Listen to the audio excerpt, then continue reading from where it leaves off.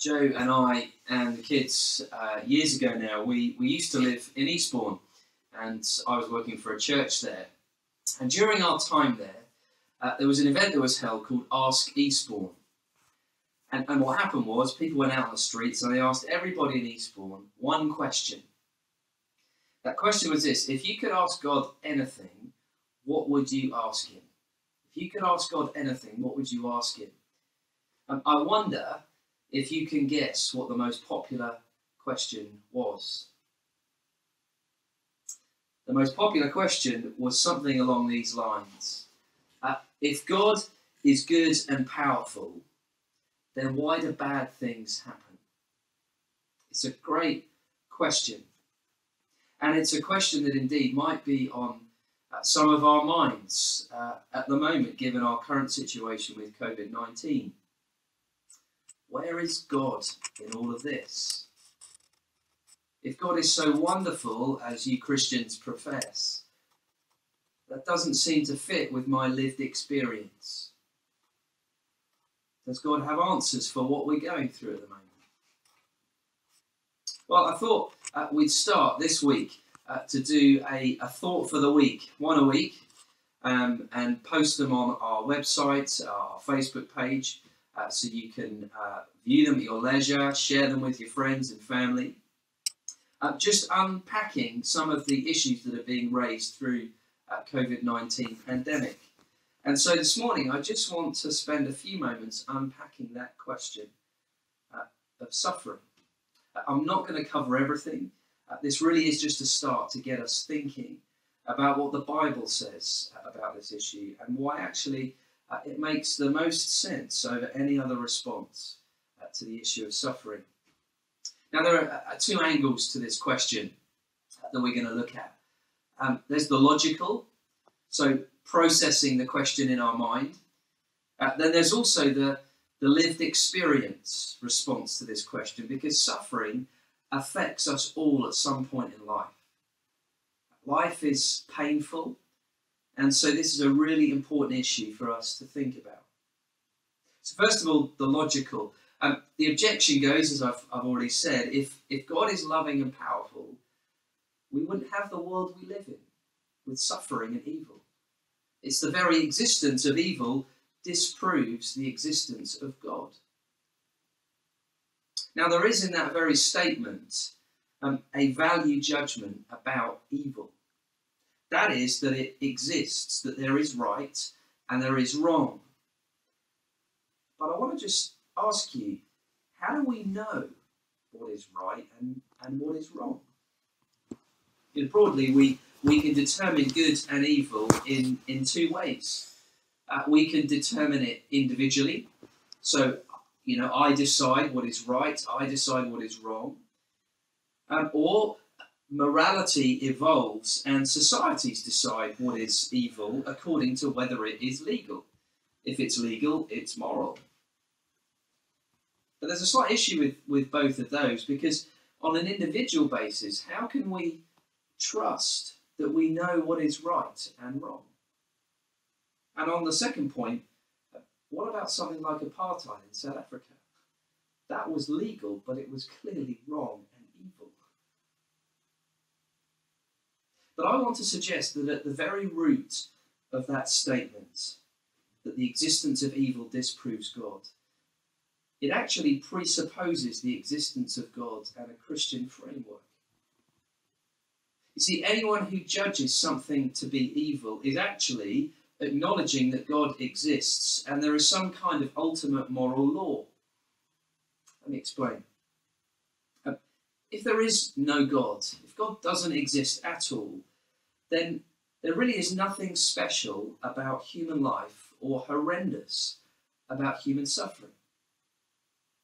If you believe that humans are just a bunch of chemicals who have evolved, then human suffering is just really a series of biochemical stimuli in a meaningless world.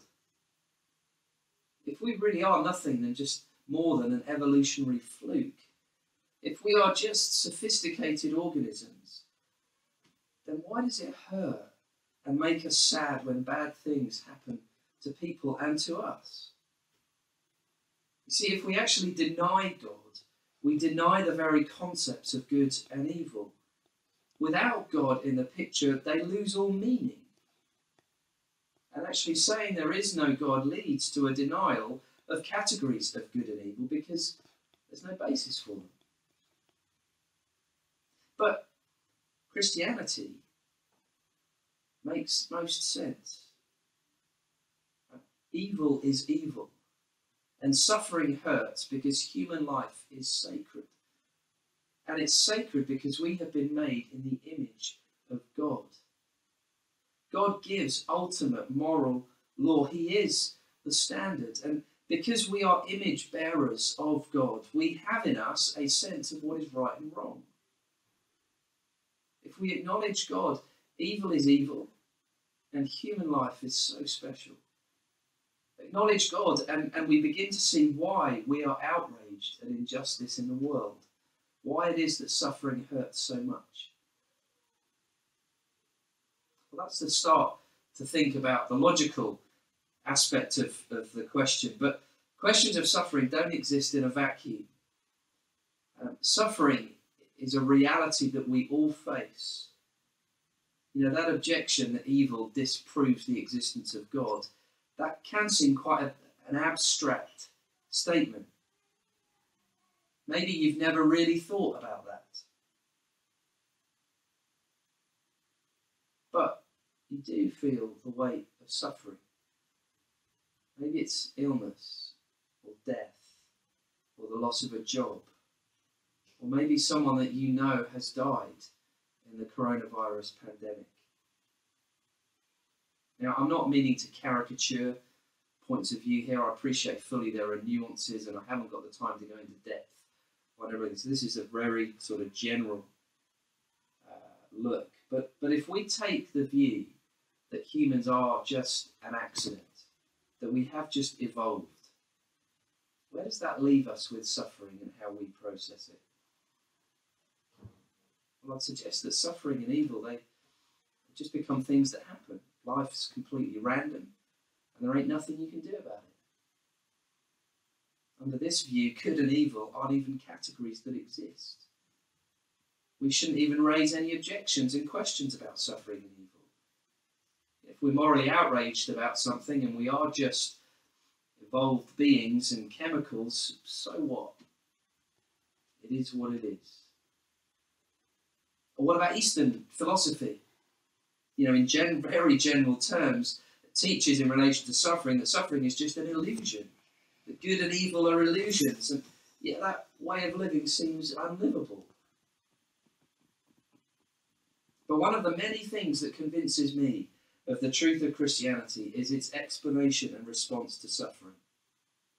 You see, we are outraged at evil and we feel the pain of suffering because we are made in the image of a good and a loving God. And every single human being matters. That is why it hurts when we hear over 30,000 people have died because of COVID-19. And really, it's only Christianity that doesn't deny the reality of suffering and evil. Countless books of the Bible, Psalms, Ecclesiastes, which we're looking at the moment in our morning services, Job, Lamentations, Jesus himself suffers when his friend dies. They all acknowledge the pain of suffering. Paul, who wrote a lot of the Old Testament, the New Testament, we read he has a thorn in his flesh. Christianity does not duck suffering. It recognizes it as part of the human experience. It doesn't minimize it. It acknowledges that we are part of a broken world. The world where we see things and experience things like COVID-19. But Christianity is not just explanation, it is intervention. You know, no one should presume that they are more concerned with suffering and evil than God. Because God showed his concern for us and this world at the cross, where Jesus, his son, died and rose to new life. You see, God entered this world, this broken world, in the person of Jesus to deal with evil and suffering. Jesus himself experienced suffering and pain so that we have a Saviour, a friend, a Lord, a King, who knows what it is to feel pain. We have a Saviour who promises to be with us in the pain, and we have a Saviour who has secured a place for us in his new creation where there will be no more pain. You know, love is the defining characteristic of the God of the Bible.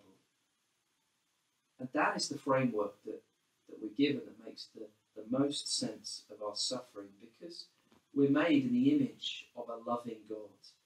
Suffering hurts. But because God is loving, he has done something very real and very effectual about it, which shows to us that God at the moment is involved in our suffering and he cares. And that is how it's best to begin to process what's going on at the moment with COVID-19. God himself time of suffering. Now, this topic is a vast one, and I've just really begun to scratch the surface, and I know that maybe questions that have come up out of what I've said. If you do have questions or comments, do feel free to email me, steve@houghtonchurch.co.uk, and I'd love to start a dialogue with you about all this. Maybe you're thinking, actually, it does make a bit more sense of my lived experience. Why not come and find more? Come out and find out more about Jesus. We're going to be running a course called Jesus the Game Changer, how he has changed history. I'll be starting that in a few weeks' time. Again, drop me an email if you'd like to come along to that. We'll do it via Zoom, and it promises to be a great time. Well, thanks for listening. Do keep tuning in each week for our weekly devotions. I believe my wife is going to bring the next one next week.